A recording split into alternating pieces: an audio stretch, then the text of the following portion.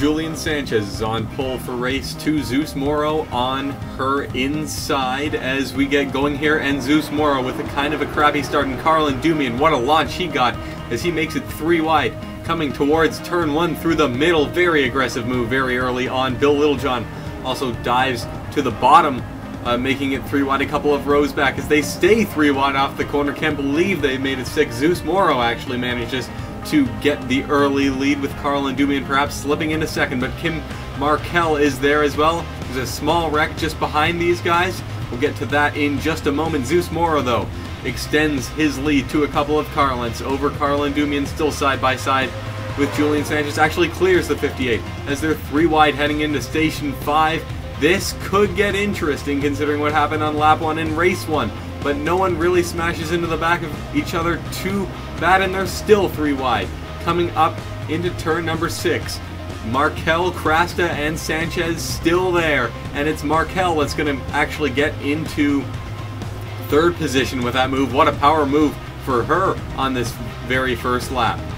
Things got very tight at the very rear of the field. Mike Doan started 33rd, but Alex Allen got into Cruz Louvier, collecting Zach Riel and Demir Bejinov in the 13 car. Most drivers would pull away without any trouble whatsoever. Bejinov went for a spin, actually hit the 33 afterwards, and the 33 would stall his car out, trying to get that thing going again, and he will go 2 laps down with a tow back to the pits.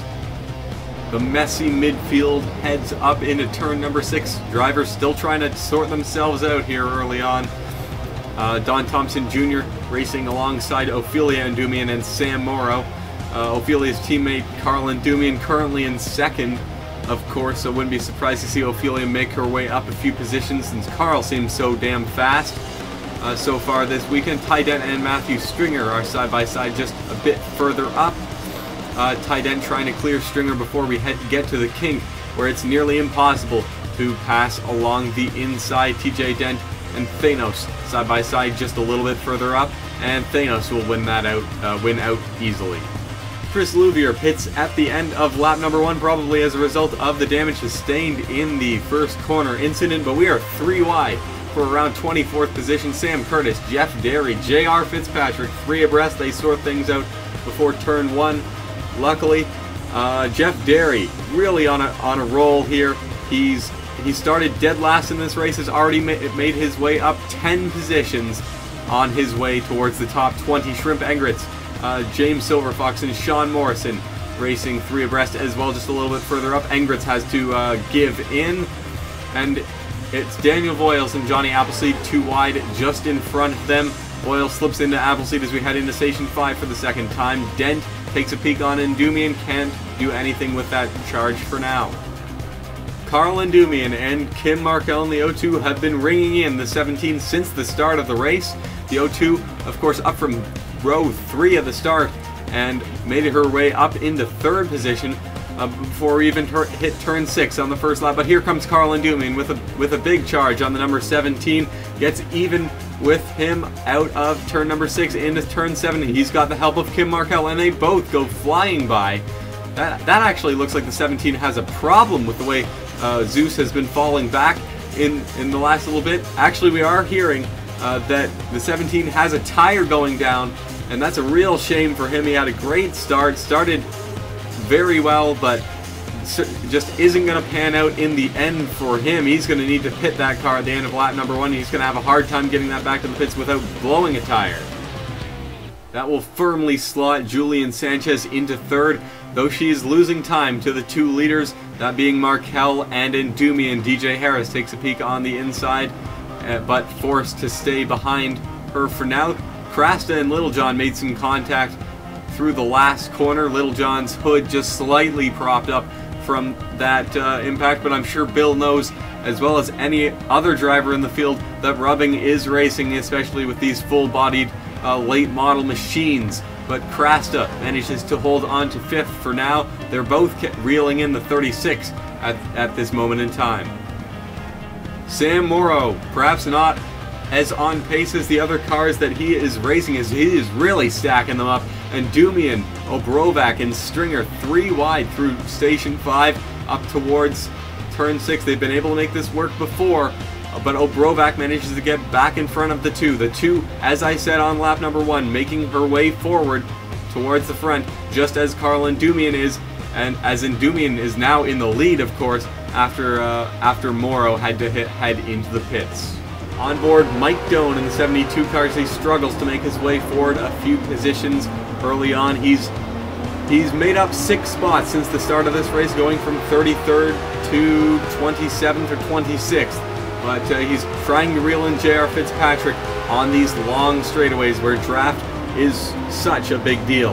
But Doan needs to finish in the top 20 in order to hold on to the point lead heading into the season finale. With Tanker's win, it really puts Mike Doan in a do-or-die situation here. Markel and Endumian continue to pull away as the battle for third has been nearly continuous. DJ Harris going for that position along with Julian Sanchez, as you cannot even see Kim Markel as they race further up. Bill Littlejohn nearly got turned off the racing surface by Fall of Thanos. Luckily, he was able to keep that together in the 30 machine. Having a good day so far.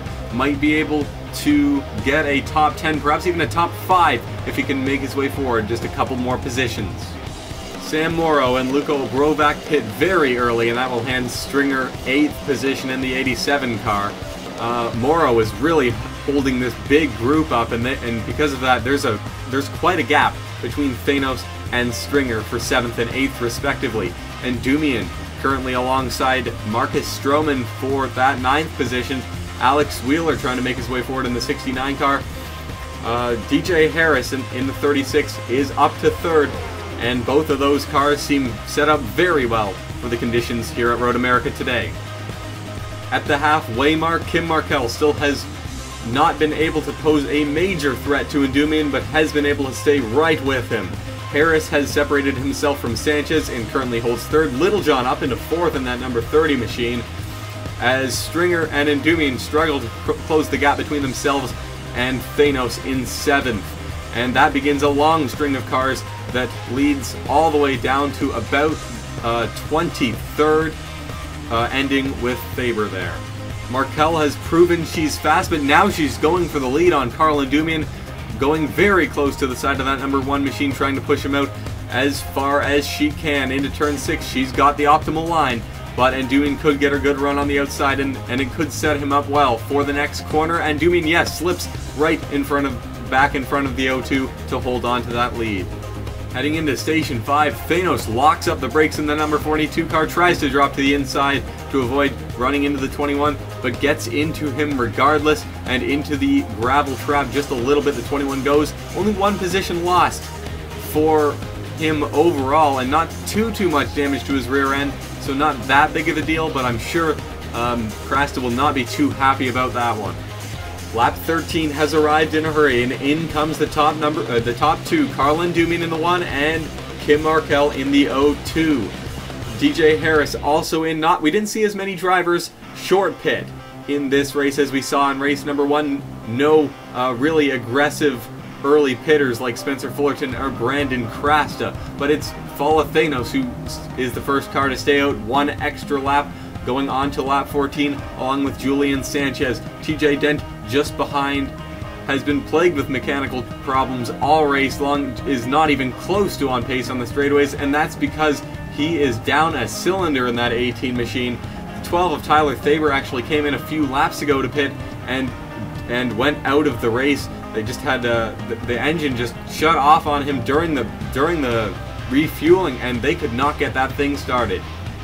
Quite a few drivers in the midfield decided to stay out the extra lap and are currently being held up a little bit by TJ Dent, who is around 6 or 7 seconds a lap off the pace in that 18 machine, really being a bit of a nuisance right here for the cars as they approach their pit window. Of course, everyone going for one final pass before heading onto pit road. Johnny Appleseed taking a look on the number 2 as the 27 and the 52 race side by side into the final corner as well. We should see them come into the pits now. Yep, no one dare stay out another extra lap or try and make it all the way to the end. Mike Doan in the 72 pushes Carl Endumian wide and will end this stream of cars heading onto pit road this lap. Coming to 2 to go, this time by Carl Endumian. retakes the lead, and it's Kim Markell in second in the O2, right on his tail. Might take a look down into turn number 1. Yes, she drops to the inside in that O2 machine, and will get a nose up on the 1 in through turn number 1. But Carl Endymion has been so strong on that outside. It doesn't seem to matter where you place that one car. Carl Endymion seems to be able to drive that line and hold off whatever car he wants. And that's exactly what he does right now. Kim Markell forced back into second, but I'm sure this won't be her final challenge here in these final 2 laps.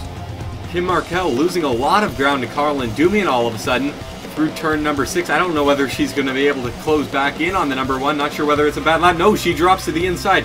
Her motor is gone. She has no power under the hood of that O2 machine, and she pulls it off to the inside. Heartbreaking for Kim Markell, who is going for her 2nd win of the season. At the same time, a lot of drivers actually having mechanical problems. Stringer in the 87 also went up in smoke down into turn number 1, and as did Chris Louviere 1 lap ago in the 98. Mike Doan up the hill and across to receive the white flag, and he is in 18th position. That's exactly where he wants to be. He's inside the top 20, and that will put him in front of Alex Tanker in points if he can stay there heading into round number 20. He's really got to accredit that to both his pit crew and to just sheer dumb luck. A lot of drivers have had mechanical failures over the last few laps. Markell, Stringer, and Louviere out from engine issues. Morrow and Bezhenov had to come into the pits to get a new set of tires after they blew one in various parts of the racetrack. But up front, it's all Carl Endymion as he makes his way by Damir Bezhenov, putting him a lap down after his tire failure just a lap or so ago. Carl Endymion has dominated this race, made an aggressive move to get up to second from the second row on the very first lap. He won in Waltham earlier this year. Velvet Works Racing, the team he drives for, this is going to be their last season, and I'm sure there's no better way to cap off the season by locking himself into the season finale with a win here in Road America. Harris up the hill to get the checkered flag in second spot, 6.5 seconds back of Endymion though. He was certainly fast today, but had nothing when it came to catching Endymion. Bill Littlejohn, very solid 3rd place, kind of establishing himself as a bit of a road racer in the HARC Pro Series, with a 2nd at Watkins Glen and now a 3rd here. Fala Thanos, 4th position in that 42 machine. Nice to see her have a good run. Luko Brovak, did not see too much of him today, but 5th position for him. His teammate Michael Kane also got a top 5 in race number 1, so not too surprised to see the other Blaze Racing car do well. Julian Sanchez started on pole, only fell to 6th in that 58 car. Still a day I'm sure she's proud of. Sydney Krasta in 7th and Marcus Stroman in 8th were hanging in the top 10 all day long. Shrimp Engritz, impressive drive for him. We saw him outside the top 20 earlier on. Must have had a good pit stop because he will finish 9th. Ty Dent in the 83 will round out the top 10.